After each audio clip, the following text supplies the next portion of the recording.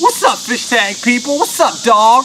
Dustin's Fish Tanks bringing it to you on a Sunday, baby. I want to talk today about the Ghetto Aquarium. That's right. Today we're talking about the Ghetto I'm Broke as Hell Aquarium. We're going to talk about a Ghetto Aquarium.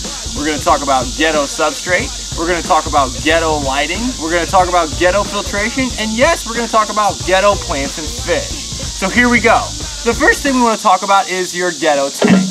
Now for some of you all, getting a tank might be hard. I actually have a lot of tanks around, but if you don't have an aquarium already, go scour for them at trash day. Go look on Craigslist. Go find one that's cracked, okay? You can find aquariums, it's not hard. Drive around on trash day, look on Craigslist, you'll get one. If it doesn't hold water, it's no big deal because I've got a Ghetto way to fix it from leaking. Here's what you do. See this right here? This is a crack. I learned this from my man Chuck at Pet Supplies Plus back in like 1996. What you do is this. You get yourself some aquarium sealant, like so, and you get a CD case, that's right, or whatever kind of piece of plastic you have. Now look, if you have a piece of acrylic lying around that fits it good, but this CD case will work just fine. This is your crack. Here's what you do. You take the entire CD case, and you don't just put a tiny little bit of silicone on the crack. You legitimately, I'm not going to use the silicone, you legitimately cover every square inch of this piece, right like this. Every square inch, back and forth, back and forth, back and forth, back and forth with the silicone. And then you mash it, on the inside of the aquarium, you mash it in here like so. So if you're looking at this, the silicone will actually be squirting out the edges right here. You want the entire piece to be covered, and you just smash it on there. Ask me how I know this works. My first 55-gallon piranha tank, I did exactly this. So now we have our aquarium. Now I want to talk about Ghetto substrate. With your Ghetto substrate, your normal substrate, I would typically lay out on here and let it bake in the hot sun and then be, mineralized. It's good for it to like get rained on, dry out, get rained on, dry out. But this is the Ghetto Aquarium, so we're going to get Ghetto. We're going to peel this back and we're going to grab our shovel and we're literally going to take dirt out of the earth. That's right. We're going to take dirt straight up out of the earth, just like this. Costs no money because this is the I'm Broke as Hell Aquarium. So we're going to take dirt like this, straight up. We're going to mash it up as best we can. We're going to try to, chop it up a little bit. We're going to take our pan that we've a little cleaned out. You get this out of your mom's lasagna or whatever. Grab it out of the trash, rinse it out. And we're going to put it in here. Now, why are we using this? Because we do not want to use our wife, girlfriend, fiance's good dishes. So we're going to try to use an aluminum one. If you can get away with using a pan without your parents, wife, fiance knowing, good for you. We're going to put it in here. We're going to get just about, this is actually about the size of a 10-gallon aquarium. So we're going to put about an inch of just straight up dirt off the earth. Good old Mother Nature at its finest. Dirt like this. And we are going to bake it for about 25 minutes at 270 degrees or so. We're going to keep an eye on it. We're going to kill anything that's in this. This is going to be our bottom layer, and next we're going to talk about our top layer of gravel choices. Alright, so now that we have our Ghetto Aquarium sealed up, we've let our silicone dry for over a day or so with our Ghetto Aquarium seal job right here. So this should be dry, it should be leak tested. We've got our dirt right here. The dirt's cooled off, it's been in our oven for 270, 350 degrees, whatever, around 300 degrees. We've let it cool off, we picked out all the big chunks. Now it's time to do our Ghetto substrate. So we're going to add our dirt. I'd recommend you use less dirt than more dirt if it's your first time dirting a tank. People often use way too much dirt in the beginning. Less is more. Use less than an inch. 10-gallon tank, use half inch or so. I've got just enough dirt to cover the bottom here. Break up the big chunks. Mix it around. Now, obviously we aren't just going to put dirt alone in our tanks. We've got to cover it with some sort of gravel on top. This is the Ghetto Aquarium. We've got two Ghetto options. If any of you guys have been on my free live webinars, you should know that I'll talk about two of these options. They're both I'm Broke as Hell options. Option one is pool filter sand. This is a 50-pound bag of pool filter sand. This can be procured for $10. I'll say that again. 50-pound bag, 10 bucks. This right here is another Ghetto Kroger bag. This is actually Big Grow Pebbles I got at Home Depot. Now these are a little larger size, and this is actually what I'm going to use. This is a larger size gravel right here. A little bigger than my liking, but it will give you good gas exchange with your dirt. Again, 50-pound bag, Home Depot, about 10 bucks. So what we're going to do is we're going to take this Ghetto gravel right here, Look, if you're really, really super broke, go to the pond or whatever and find like tiny little gravel along the shores of a lake or something and then heat it up in the oven separately to kill anything that's on it. You can use that. It is nature we're dealing with. So we're going to take our Ghetto substrate and we are going to layer it pretty darn thick on top of this here. There's no need to rinse it because we're going to do a lot of Ghetto water changes here in a little bit. But we're going to take this, cover it, less than an inch of dirt, more than an inch of gravel, and we're going to cap this sucker. Pool filter sand is a nice alternative. I'm going to use a Ghetto fish that's going to require slightly larger grade of gravel, but I'm going to layer it on pretty thick here. Again, you can use, you know, tiny pea gravel you find in your yard or whatever, or in the pond or on a beach or whatever. We're going to layer this up pretty thick, like so. Got a nice cap. And now we're going to fill it up, and I'm going to show you how we're going to Ghetto-ly filter this stuff. And now we are going to Ghetto-ly fill it up.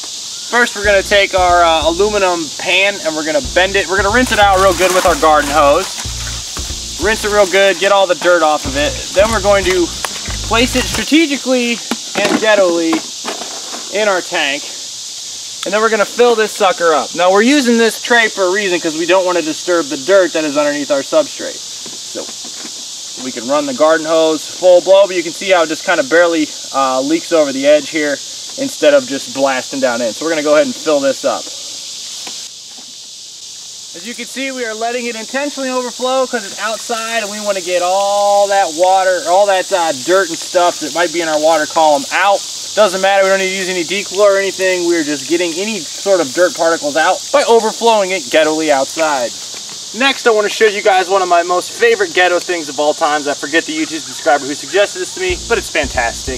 Take a single, this is a 20-ounce bottle, you can use a 2-liter bottle, whatever, but it's got to have this fitting. And what you do is you cut the bottom of it off. We're going to make our own siphon. So we cut this off right here. Cut the end off like that, take the wrapper off, and then we grab a plain Jane garden hose, okay? You'll notice you've got the female fitting right here. You can get a cut garden hose and get this little piece. You can like clip it on there. You can modify it for like $2. You can have your own siphon. Just simply screw this piece onto here like so. Again, Ghetto is good, folks. Ghetto is good. And by the way, I would love to know your suggestions on the Ghetto filtration. Voila! Ghetto siphon tube. Note, the threads don't exactly match up on this, but it doesn't matter because this part will be inside the tank. So we simply take it like this, raise this end up, lower this, shove this down in there, make the bubbles go out, and we are siphoning. And we're just going to clean off anything in the substrate with this bad boy. Water changes are my #1 favorite filter. If I've said it once, I've said it 1,000 times. Water changes, water changes, water changes. But for the my #2 favorite filter is plants, and that's what I'm going to show you next. Then we're going to show you lighting. But you can see, Ghetto is good. It's working.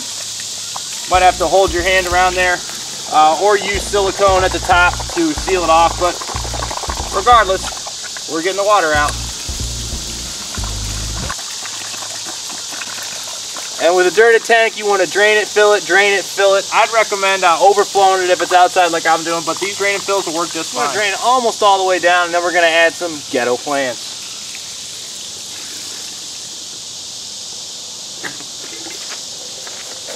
Now with this tank, we are going to naturally filter this sucker with live aquarium plants. This is a key thing, okay? And I've got a little ratio for you all. It's a dumb ratio, but whatever. For every inch of fish, you want like a yard, a meter or more of plants to, you know, offset that bioload of the fish. And obviously it depends on the fish or whatever. But I'm going to use Species Sunday. I'm going to use Elodia anacharis right here. This is the broke as hell aquarium. If you're broke as hell, go to a pond and find some of this stuff. Or find just straight up plants that, you know, you find in your local streams and waterways. If you're paranoid about, you know, parasites and bad stuff getting into your tank, take 5 milliliters of bleach, put it in a gallon of water, and just quickly dip the plants in there.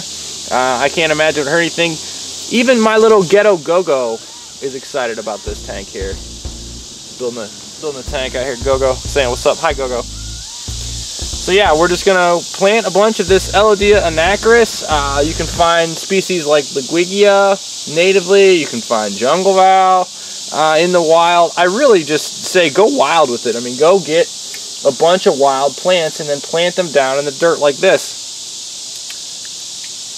I'm just gonna plant the heck out of this sucker with easy plants. Dwarf sage you could use. You could use a bunch of Java moss, although you're never going to get it out of your tank. I'm using the Eladia here, doing it with the water partway full, and I'm just using a ton of it.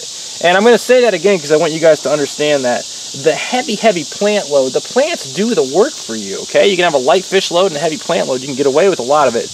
Eladia is weird. It has these like weird ways it runs off. Like this piece will be healthy and then it'll shoot off another way. But roots, take the roots, break them, put them down in here.